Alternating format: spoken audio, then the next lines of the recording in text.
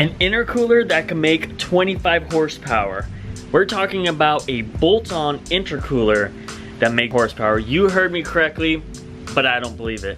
I don't believe it at all. I've never heard of such a thing, an intercooler increasing horsepower. Enough talking, let's go ahead and unpackage this and see exactly what Kenne is talking about, what kind of product they have, and what we are gonna be installing on my 1500 horsepower Shelby GT500.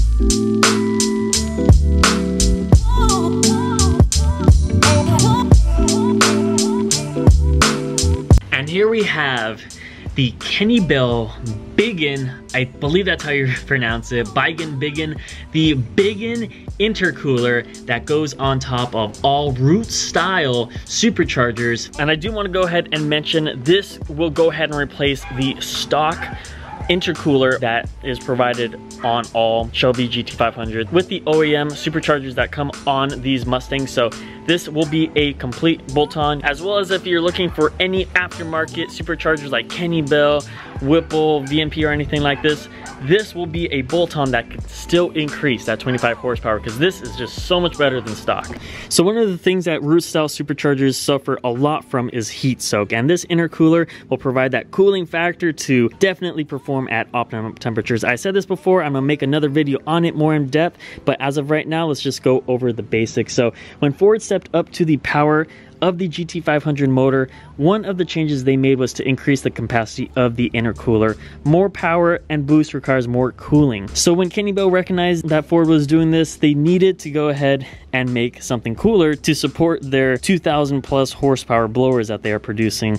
Mine is the 3.6 and they go all the way up to 4.9, which is absolutely insane, and all the options that they have. So Kenne designed their Biggin intercooler upgrade to increase both the airflow and enhance cooling, and that's exactly what you guys are seeing right now.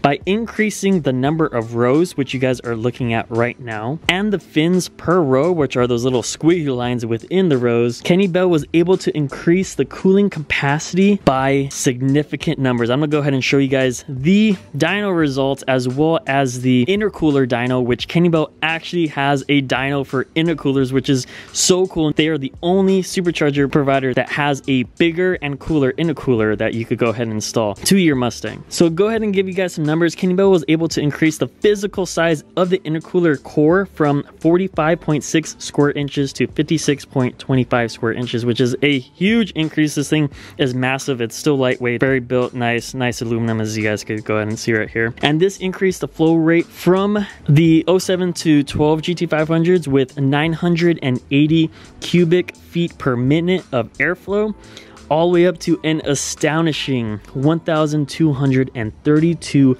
cubic feet per minute, which this intercooler is capable of. It's honestly common sense. I don't even have to explain it to you guys. You guys know bigger throttle bodies make more power. Bigger cold air intakes make more power.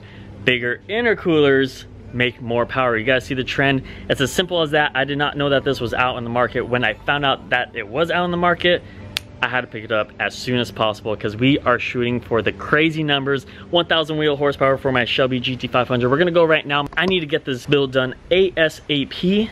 So we're gonna go ahead, go to the shop, install this, do a very quick install, and then we're just gonna go ahead and finish up the motor with that. But it's very simple. It's bigger, it has more rows, it has more fins. I don't know anywhere else to explain it, boys. This will add 25 horsepower as shown in the dyno graphs, because I know you guys like to see the numbers and not just believe me, because who believes a YouTuber, right? But I like to go ahead and show you guys the facts.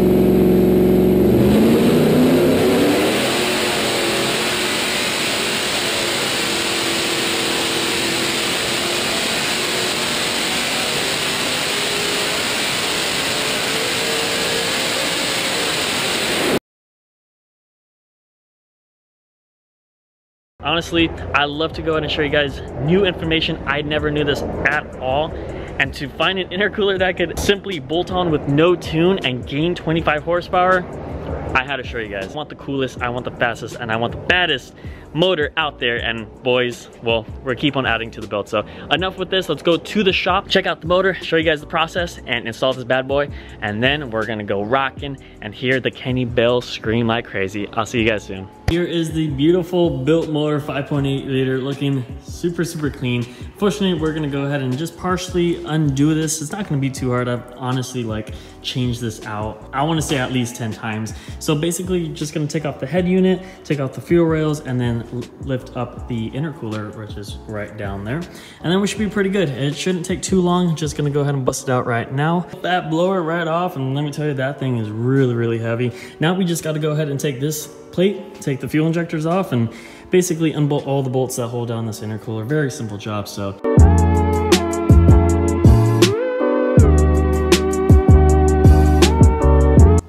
And here is the plate that holds the supercharger. Easy money to get out, very, very easy. Finally got the fuel rails off, super simple. We actually got this bolt off. This one was, I was kind of nervous about because we had to cut it for the supercharger. This one came off with no problem at all. Now we just gotta go 1, 2, 3, 4, 5, 6, 7, 8, all these bolts right here. This thing pops out and we're one step closer to reaching that intercooler.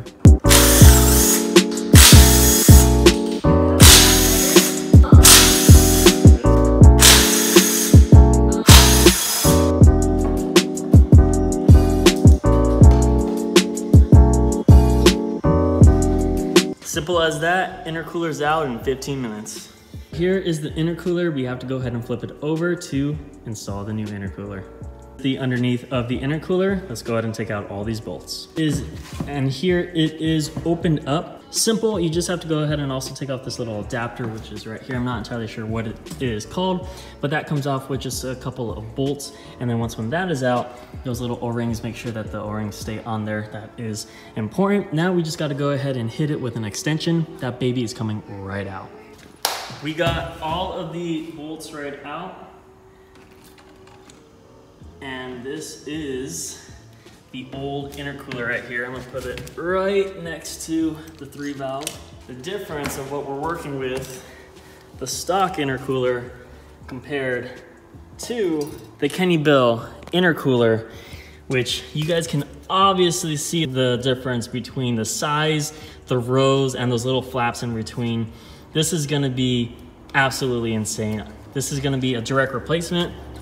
Bolt on 25 horsepower. This is honestly the easiest job I've ever done. I'm not lying to you. I've been at this for about 20 minutes max, and this is already out. So simple horsepower gain, yet it's so overlooked. And I can't wait to go ahead and install this.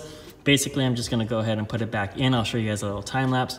And it's a very, very quick bolt on. So that's the difference. Kenne Bell OEM. All right, so now we got to go ahead and use some silicone between the intercooler and the top of the housing so that there's no leaks or anything like that. It doesn't come with a gasket, so we're going to go ahead and create one so that we got that cool sealant. So we're going to go ahead and do that right now.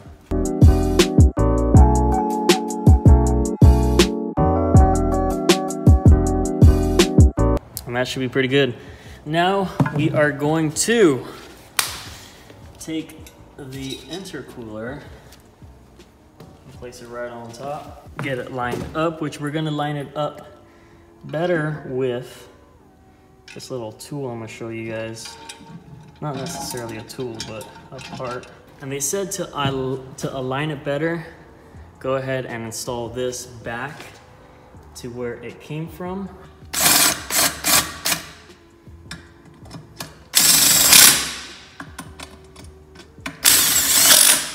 All right, now that we got that aligned, it's gonna make the intercooler a lot easier to place in these bolts. So I'm just gonna go ahead and thread them, and then we're gonna close it up and we should be good to go.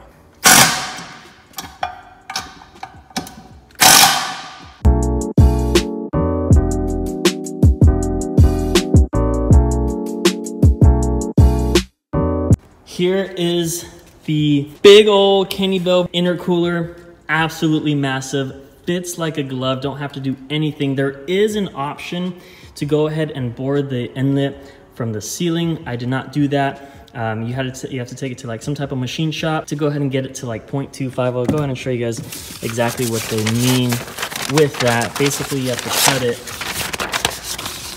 cut that like 0.210 inches, and basically makes that bigger. I didn't do that. I'll still get the same results with this. This thing is absolutely insane. I'm loving the results. Let's go ahead and seal up the deal, put it back on there. I said this again, and I'm gonna keep on saying this. This has got to be the easiest install I've ever done on a supercharger. And there it is. It's pretty much all complete down below. I forgot my camera at my house. Anyways, basically this is the deal. Now it's just time to reassemble, put it back on. Tops, boys, in hours, all it really took, and we're gonna see a difference of 25 horsepower. So excited. Let me go ahead and put this back on there and show you guys the completed.